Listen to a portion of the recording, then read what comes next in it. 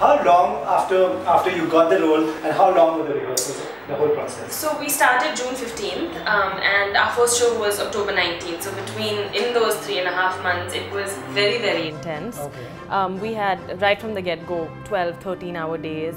It only got more intense the closer we got to shows because there was so much that we needed to do. There was, we started our day, we were all in like physical fitness training to start with. We would then have a vocal workshop with our vocal director, going into choreography, going into scene work with our director. So, and then I think in August we moved into this big rehearsal space that Disney had created for us, which was, they'd built the stage to scale.